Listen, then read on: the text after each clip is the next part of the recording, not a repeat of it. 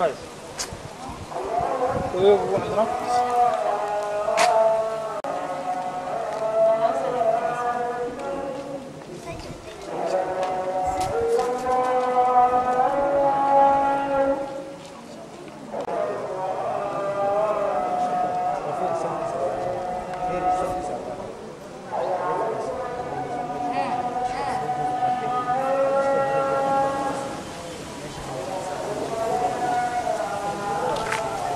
Okay, we also call member of the orphans how to express the orphans happy. We call Zakaria Muhammad to express us the happy. How the orphan is happy today.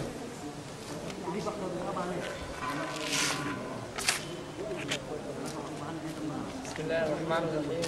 السلام عليكم ورحمة الله وبركاته. My nice food. I like another analysis.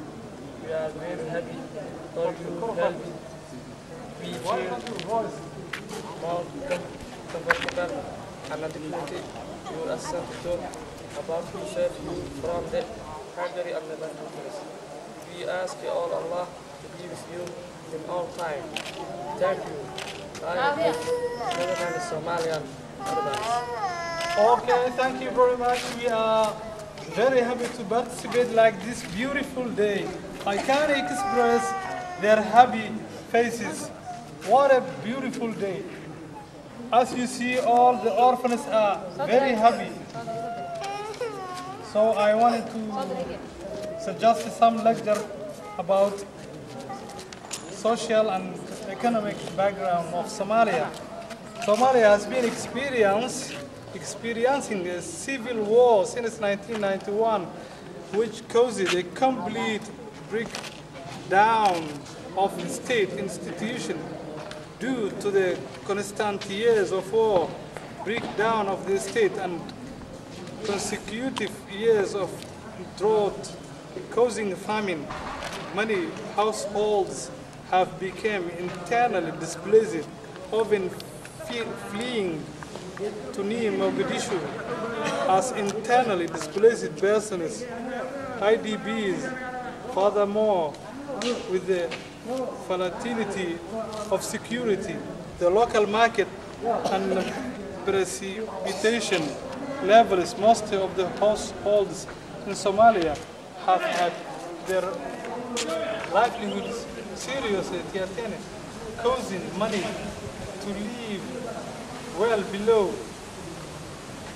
the poverty line and further decreasing human development level. Somalia's economy continues to deal with numerous setbacks that continue to have detrimental consequences for the livelihoods of the population, of which 61% are rural, engaged in agricultural and livestock. Second, we're talking about living conditions of orphans.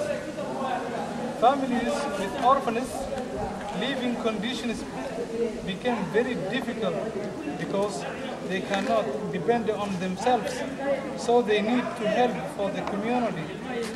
There are 34 orphans in Somalia, sponsored by IHH Holland. After sponsorship, their life became better. We hope more orphans who living in difficult situations will get also sponsorship from the community of Holland. Instead, we wanted to talk about project of orphans. We give our orphans some useful projects like education, orphan payments, eat clothing, urban meeting distribution, and also we arrange for them some entertainment activities like football games, lessons about the culture and the health, we visiting their homes. The last of focus that we are talking about is thanks for sponsored families. Finally, we like to thank IHH Holland for their efforts helping the Somali people. We also like to thank the families who sponsored the needy Somali orphans. We like to say them loudly, thank you very much. Thank you. Thank you very much. Thanks.